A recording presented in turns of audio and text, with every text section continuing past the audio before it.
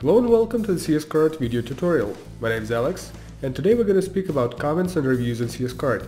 Let's begin. The Comments and Reviews add-on can be found in many places in the store. Store testimonials at the home page, product ratings and reviews, category reviews, the feature to start conversations with administrators to discuss order details, general comments for content pages.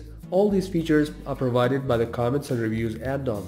In the admin panel on the add-ons page, we can change add-on settings.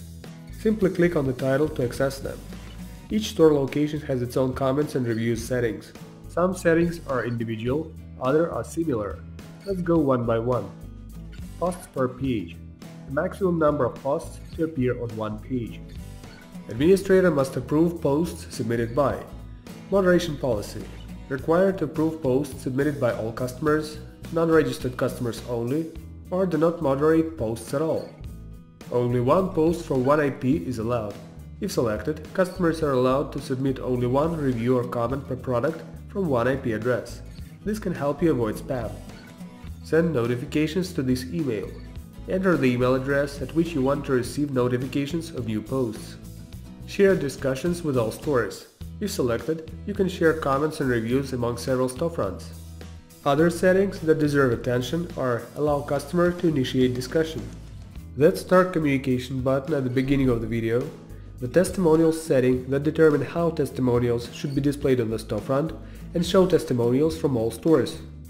If selected, testimonials from all storefronts are shown on the storefront.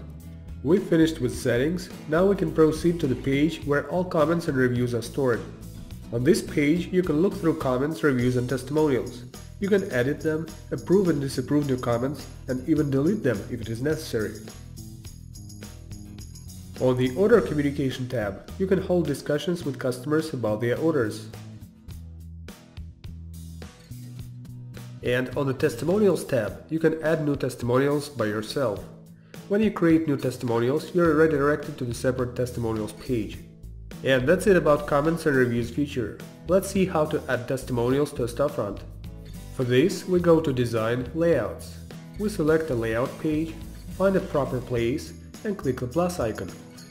Then switch to Create New Block, find the Testimonials block, give it a name, click Create and that's it.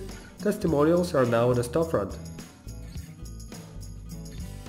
So that's what comments and reviews look like in CS Card. Thanks for watching and see you in the next CS Card videos.